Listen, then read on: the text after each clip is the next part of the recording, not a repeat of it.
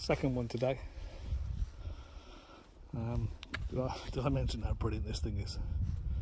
We're not far from a place called Strathcarran, and a lot of people come a long way to visit these places, to ride the roads. The roads are fabulous, and because of lockdown, very few people out. Even this is the Easter weekend, and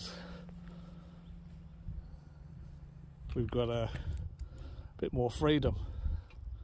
In fact, just hearing in the background there, sound of a bike.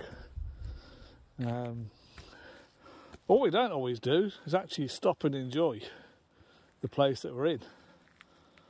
And here, there's actually a walk just over there.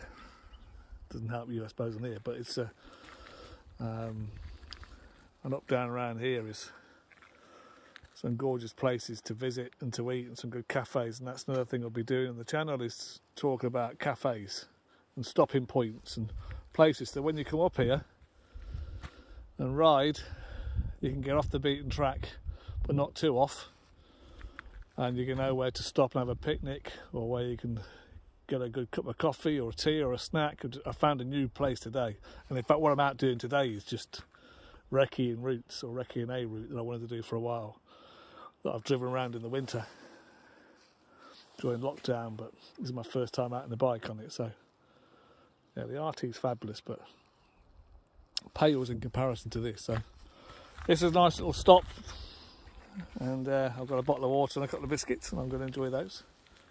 So enjoy your day.